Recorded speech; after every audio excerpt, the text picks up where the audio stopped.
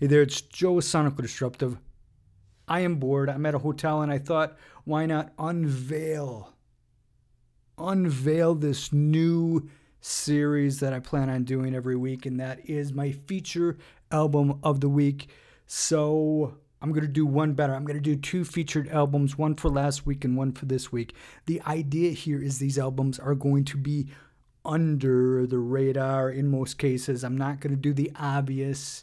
I'm going to do things that maybe you haven't heard of and things that I got and have heard and have enjoyed. So that's what this is. So let's start off with an album that came out last week. Came out June 3rd.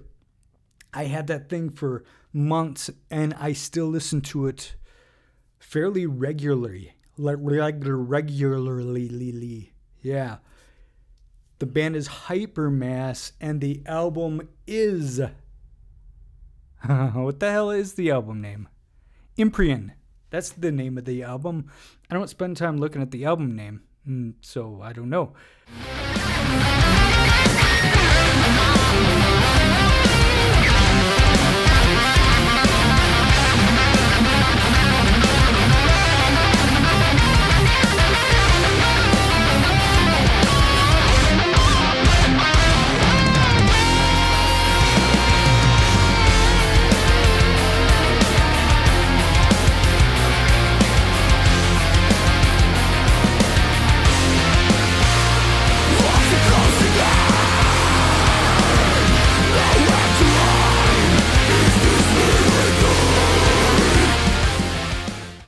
But this thing is really fun.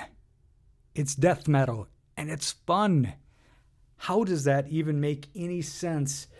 Now, it's labeled death metal. It's not really, at least traditional death metal in any sense. While there are some low gutturals in here, it's not the type of thing that's going to just pummel you into submission, even though it does at points.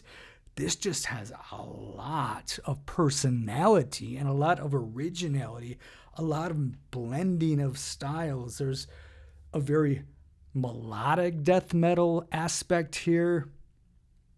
There is even a little grindcore maybe, post-metal, metalcore, all the cores. It's got plenty of atmosphere, so it may go into the black metal territory once in a while, and it's just fun as hell, and it's very progressive as well. So it's progressive death metal type-ish thing, but it's really fun to listen to. It starts off with The Constant, and that is just a very kind of Stranger Thing-ish, that intro, that synth intro, that's got this thing, that very 80s vibe to it. Hive Mind is incredible. The Degenerate Strain is so damn catchy. The hooks here are crazy. Title track Imprian is good. To Dissect and Serve, Null and Void. This is full of bangers the entire way through, but yet you got these plenty of changes, man, through here. You may think you're listening to, what the hell did I just say? You may think you're listening to maybe Carcass at one moment, and then all of a sudden you're listening to Pliny. What the hell just happened? It's got this very progressive metal-ish instrumental quality to it as well. The guitars are phenomenal. You even have a little bit of, I would say, kind of shred, even a little 80s thrown in here, just a bunch of things thrown in here, and it is incredibly fun to listen to. So check out Hypermass. Imprian came out June 3rd. This is a self-release. I'm not even sure what platforms it's on at the moment. I know it's on SoundCloud. I don't know about the rest. Hopefully it is, because this thing is good. Now, on to the feature album of this week. This album comes out on June 10th. And this is, let me pull it up here, Bloody Heels and the album is Rotten Romance. Now, this is a band from Latvia, and these guys are really good. This is another really interesting and fun listen. Now, at its core, it is a throwback kind of melodic hard rock, kind of your 80s vibe going on here. But don't let that fool you.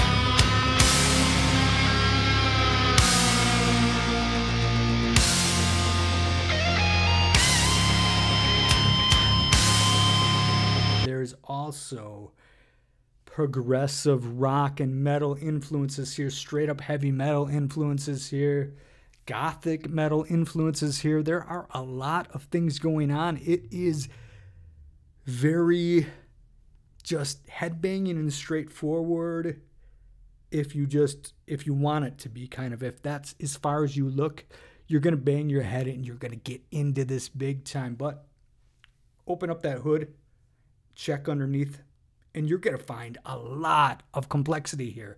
There's a lot going on. There's a lot of changes here. You think you're going, and all of a sudden you're changing. You're into a different time signature, and you didn't really realize it went there. And it's got plenty of atmosphere. It's got a lot of things you would not expect from this style of kind of your melodic hard rock thing.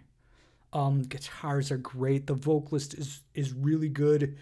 He's got a voice. If anybody knows the band Black and Blue, Jimmy St. James, I think was his name. It's in that territory, but I think better. I mean, his voice could be kind of sketchy at times. I thought this guy is always on, man. Great voice. And just there's keyboards in here. Like I said, it's very atmospheric. It is just really pushing the kind of boundaries of this style of music, and it's very experimental. I love this thing. Dream Killers starts off, it's extremely progressive in form and structure, and it's just killer. Rotten Romance, The Velvet is cool. Distant Memory, Hour of the Sinners is just a banger.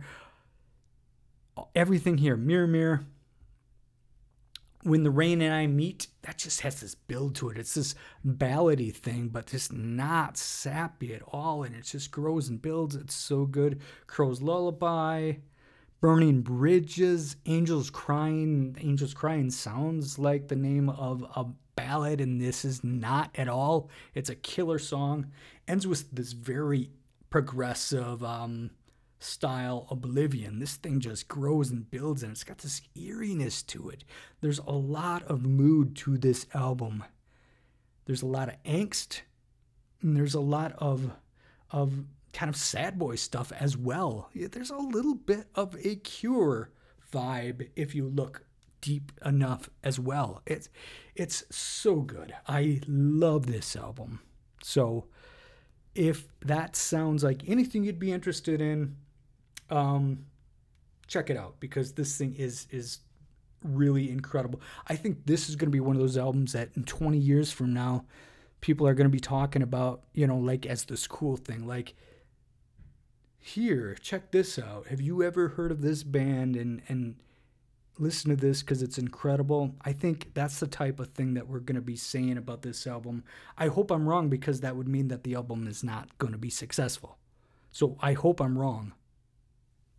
But it's got that vibe to it where people are going to catch up to it and be like, wow, that thing was really, really damn good. So anyway, with that said, two albums that you may want to check out. Like I said, I loved both of them. Both are very different, yet have similarities in it's a real blending of worlds and kind of thing that I really enjoy. So yeah, check both of them out. They're fantastic.